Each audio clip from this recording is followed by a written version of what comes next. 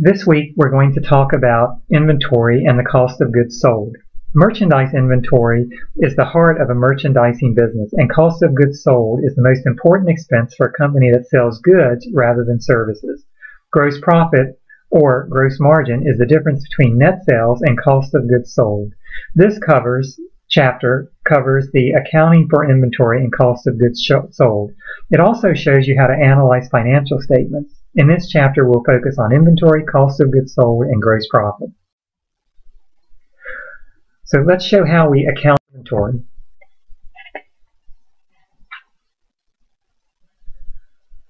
The basic concept of accounting for merchandise inventory can be illustrated with an example. Suppose a furniture store has in stock 3 chairs that cost $300 each. The furniture store marks the chairs up by $200 and sells 2 of the chairs for $500 each. The furniture store's balance sheet reflects the 1 chair that the company still holds in inventory. The income statement reports the cost of the 2 chairs sold as above. So, at the end of the period, we can see from the partial balance sheet reflected that we have an inventory balance of $300. If we go to the partial income statement, we see reflected the sales generated as a result of selling 2 chairs at $500 and the cost of goods sold for those 2 chairs at $300 apiece to get us to a gross profit of $400.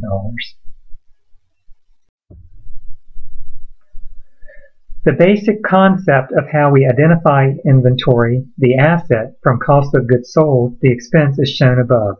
The cost of the inventory sold shifts from asset to expense when the seller delivers the goods to the buyer.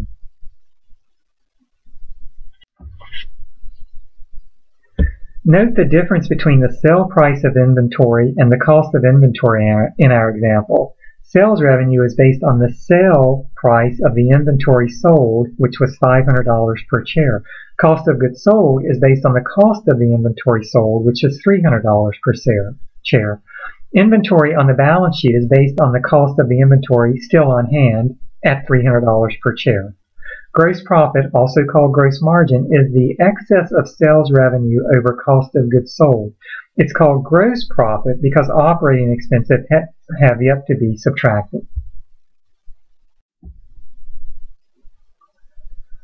The number of inventory units on hand is determined from the accounting records, backed up by physical count of goods at year-end. Companies do not include in their inventory any goods they hold on consignment because these goods belong to another company. But they do include their own inventory that is out on consignment and held by another company. Consigned goods are always reported in the accounting records of the company that owns them, regardless of where they are physically being held for sale. Companies include inventory in transit from suppliers or in transit to customers that, according to shipping terms, legally belongs to them as of the year-end. Shipping terms, otherwise known as FOB or free on board terms, indicate who owns the good at a particular point in time and therefore who must pay for the shipping cost. When the vendor invoice specifies FOB shipping point, the most common business practice, legal title to the goods pass from the seller to the purchaser when the inventory leaves the seller's place of business. The purchaser therefore owns the goods while they are in transit and must pay the transportation costs and insurance. In the case of goods purchased FOB shipping point, the company purchasing the goods must include goods in transit from suppliers as units in inventory as of the end of the year. In the case of goods purchased FOB destination, the title to the goods does not pass from the seller to the purchaser until the goods arrive at the purchaser's receiving dock. Therefore, these goods are not counted in year-end inventory of the purchasing company. Rather, the cost of these goods is included in inventory of the seller until the goods reach their destination. There are 2 main types of inventory accounting systems, the periodic system and the perpetual system. The periodic system is used for inexpensive goods. A fabric store or a lumber yard won't keep a running record of every bolt or fabric or every 2x4. Instead, these stores count their inventory periodically or at least once a year to determine the quantities on hand. Businesses such as restaurant and hometown nurseries also use the periodic system because the accounting cost of a periodic system is low. A perpetual inventory system uses computer software to keep a running record of inventory on hand. This system achieves control over goods such as furniture, automobiles, jewelry, apparel, and other types of inventories. Most businesses use the perpetual inventory system. Let me say that again. Most businesses use the perpetual inventory system. When you check out of a store, the clerk scans the barcodes on the labels of the item you buy. Suppose you are buying a desk lamp from a furniture store. The barcode on the product label holds a lot of information. The optical scanner reads the barcode and the computer records the sale and updates the inventory records. All accounting systems record each purchase of inventory. When a company makes a sale, 2 entries are needed in the perpetual system. The company records the sale, debits cash or accounts receivable, and credits sales revenue for the sales price of the good, and the company also debits cost of goods sold and credits inventory for the cost of the inventory sold. The journal entries to record inventory transactions are shown above. All amounts are assumed. When inventory is purchased, the inventory account is increased. When inventory is sold, the inventory account is decreased. Notice that there are 2 entries for the sale. The first is at the selling price and the second is at cost. These amounts too are assumed, but continuing the example from the previous page, the T accounts for inventory and cost of goods sold are shown with the journal entries posted. The beginning balance of inventory is assumed. So this is just an example, and if you walk through where the numbers are coming from and where they're going, you'll see the relationship between these two. And then based on this, the resulting balance sheet and income statements are also shown.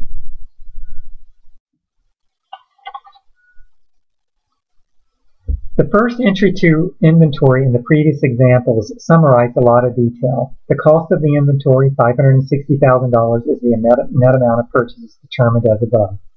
Freight in is the transportation cost paid by the buyer under terms FOB shipping point to move goods from the seller to the buyer. Freight in is accounted for as part of the cost of inventory. A purchase return is a decrease in the cost of inventory because the buyer returned the goods to the seller or the vendor. A purchase allowance also decreases the cost of inventory because the buyer got an allowance or a deduction from the amount owed. These terms are the flip side of the seller's sales return and sales allowance. To document approval of purchase returns, management issues a debit memorandum, meaning that accounts payable are reduced or debited for the amount of their return. The offsetting credit is to inventory as the goods are shipped back to the seller or vendor. Purchase discounts and allowances are usually documented on the final invoice received from the vendor. A purchase discount is a decrease in the buyer's cost of inventory earned by paying quickly. Many companies offer payment terms of 2/10 net 30. This means the buyer can take and the seller grants a 2% discount for payment within 10 days, with the full amount due in 30 days, if the buyer chooses not to pay early. Another common credit. Net sales are computed exactly the same as net purchases, but with no freight in. Freight out paid by the seller under shipping terms FOB destination is not part of the cost of inventory. Instead, freight out is a delivery expense. It's the seller's expense of delivering merchandise to customers. And so next we want to apply and compare various inventory cost methods. Inventory is the first asset for which a manager can decide which accounting method to use. The accounting method selected affects the profits to be reported, the amount of income tax to be paid, and the values of the ratios derived from the financial statements. Determining the cost of inventory is easy when the unit cost remains constant, but the unit cost usually changes. For example, prices often rise. To compute cost of goods sold and the cost of ending inventory still on hand, we must assign unit cost to the items. Accounting uses 4 generally accepted inventory methods: specific unit cost, average cost, FIFO or first in, first out, and then LIFO or last in, first out. A company can use any of these methods since they are all permitted under generally accepted accounting principles. These methods can have very different effects on reported profits, income taxes, and cash flows. Therefore, companies select their inventory method with great care depending on their profit and cash flow objectives. One particular fact that should be emphasized is that the company doesn't have to actually sell the items in the same order that costs are removed from the inventory to cost of goods sold. The inventory flow chosen is only for the way that the cost will be assigned to the income statement and is not a representation of actual units sold, except in the case of the specific unit method. Some businesses deal in unique inventory items such as automobiles, antique jewelry, or antique furniture, jewels, and real estate. These businesses cost their inventories at the specific cost of the particular unit. The specific cost unit method is also called the specific identification method.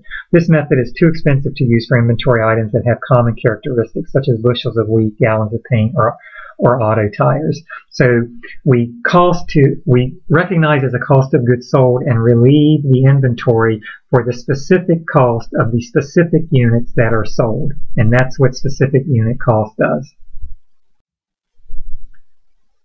If we use the average cost method, sometimes called the weighted average method, it's based on the average cost of inventory during the period. The average cost per unit is calculated by dividing the cost of goods sold available by the number of units available.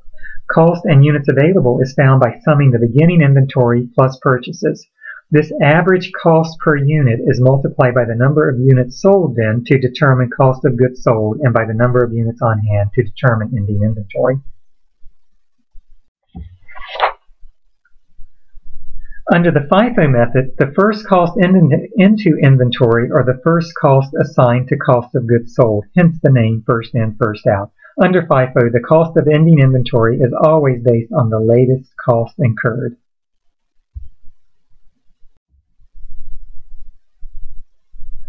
Under LIFO, last in, first out, costing is the opposite of FIFO. Under LIFO, the last cost into inventory go immediately to cost of goods sold.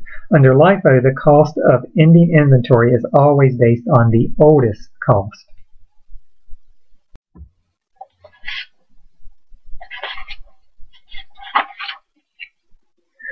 When inventory unit costs change, the various inventory methods produce different cost of goods sold figures, and therefore gross profit and net income amounts as well.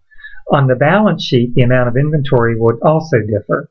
When inventory prices are increasing, FIFO will result in the lowest cost of goods sold because it consists of older, less expensive costs. This results in a higher gross profit and higher net income. On the balance sheet, FIFO results in a higher inventory balance because it represents the more recent and costly purchases. For LIFO, cost of goods sold is highest because it is based on the more expensive recent costs, where costs are rising. This results in a lower gross profit and net income. On the balance sheet, LIFO represents a lower inventory amount because it is made up of older, less expensive items.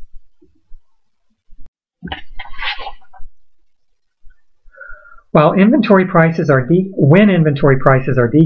FIFO will result in the highest cost of goods sold because it consists of older yet more expensive costs. This results in a lower gross profit and lower net income. On the balance sheet, FIFO results in a lower inventory balance because it represents recent and less costly purchases.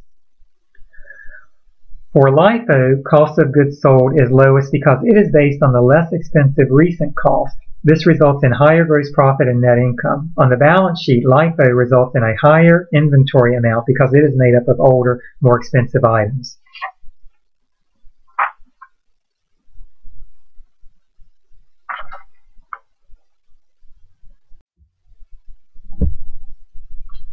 The Internal Revenue Service requires all U.S. companies to use the same method of pricing inventories for tax purposes that they use for financial reporting purposes. Thus, the choice of inventory methods directly affects income taxes, which must be paid in cash. When prices are rising, LIFO results in the lowest taxable income and thus the lowest income taxes. This is the most attractive feature of LIFO, low income tax payments, which is why about 1/3 of all companies use LIFO. During periods of inflation, companies can justify it may switch to LIFO for its tax and cash flow purposes.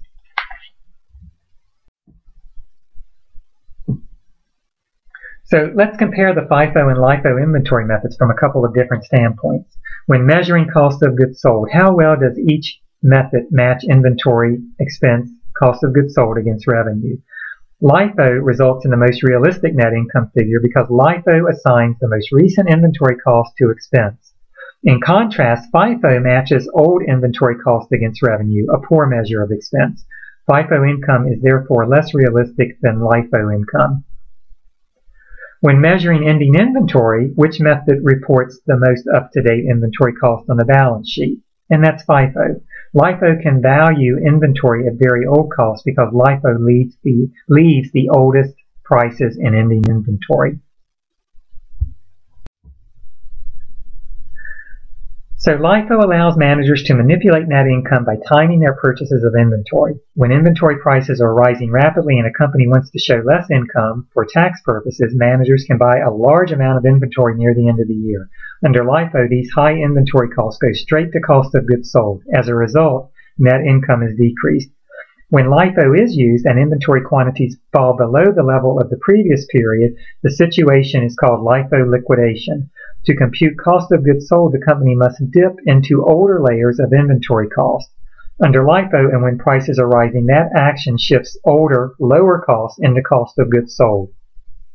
The result is higher net income. Managers try to avoid LIFO liquidation because it increases income taxes. IFRS, or the International Financial Reporting Standards, also do not permit the use of LIFO, although they do permit FIFO and other methods. When U.S. GAAP and IFRS are fully integrated in a few years, U.S. companies that use LIFO will be forced to convert their inventory pricing to another method.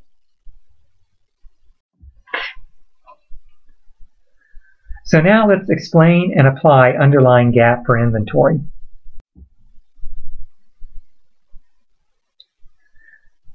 Several accounting principles have special relevance to inventories, such as consistency, disclosure, and representational faithfulness.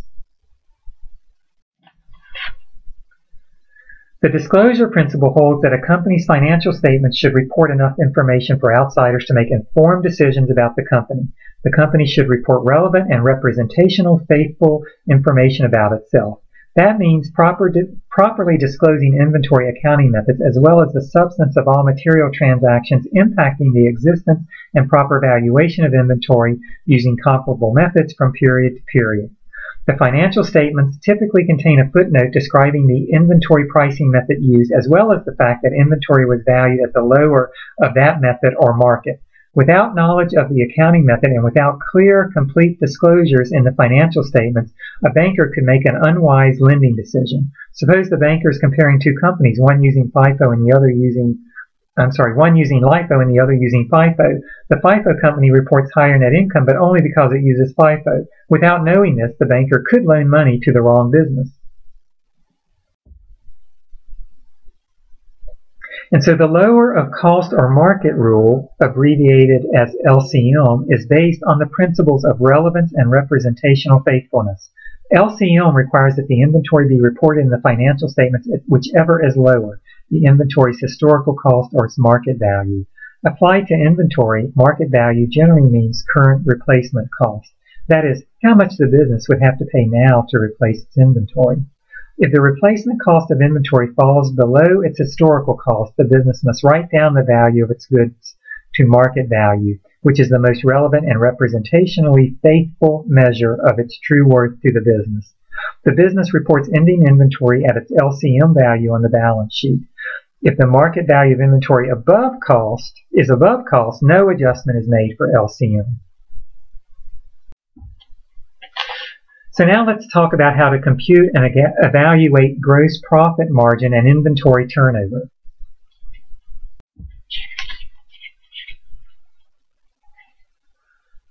So gross profit, which is sales minus cost of goods sold, is a key indicator of a company's ability to sell inventory at a profit. Merchandisers strive to increase gross profit percentage, also called the gross margin percentage. Gross profit percentage is markup stated as a percentage of sales. The gross profit percentage is watched carefully by managers and investors. A company strives to sell its inventories as quickly as possible because the goods generate no profit until they're sold. And in fact, inventory costs us, if we're having to finance inventory, it costs us to hold it, and we run the risk that it becomes obsolescent. So the faster the sales, the higher the income, and vice versa for slow-moving goods. Ideally, a business could operate with zero inventory, but most businesses, especially retailers, must keep some goods on hand. Inventory turnover, the ratio of cost of goods sold to average inventory, indicates how rapidly inventory is sold. Inventory turnover varies from industry to industry. The inventory turnover statistic shows how many times the company sold or turned over its average level of inventory during the year.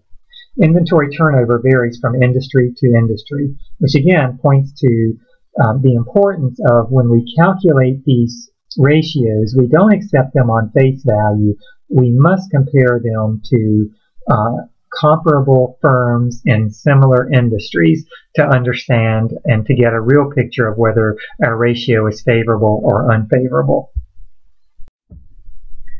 And so now we're going to use the cost of goods sold model to make management decisions. This table represents the cost of goods sold model. Some may view this model as related to the periodic inventory system, but the cost of goods sold model is used by all companies regardless of their accounting system. The model is extremely powerful because it captures all of the inventory information for an entire accounting period. And so the cost of goods sold model simply takes the beginning inventory, it adds to it any purchases we made over the period to get us to the cost of goods sold available for sale, and then it reduces that amount for ending inventory, which is what we still have sitting in our inventory that hasn't been sold, to get us to the cost of goods sold, which we then reduce revenues by in order to get to gross margin. So what is the single most important question for a retailer to address? What merchandise should the company offer to its customers? This is a marketing question that requires market research. If retailers continually stock up on the wrong merchandise, sales will suffer and profits will drop. What's the second most important question for a retailer? And that's how much inventory should it buy? This is an accounting question faced by all merchandisers. If a company buys too much merchandise, it will have to lower prices. The gross profit percentage will suffer and the company may lose money. Buying the right quantity of inventory is critical for success. This question can be answered with the cost of goods sold model. We must rearrange the cost of goods sold formula, then a store manager will know how much inventory to buy as shown in this presentation.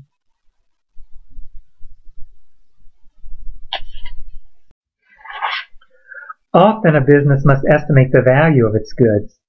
A fire may destroy the warehouse, all inventory, and all records. The insurance company requires an estimate of the loss. In this case, the business must estimate the cost of ending inventory because the records have been destroyed. The gross profit method, also known as the gross margin method, is widely used to estimate ending inventory. This method uses the familiar cost of goods sold model. For the gross profit method, we rearrange ending inventory and cost of goods sold as shown above.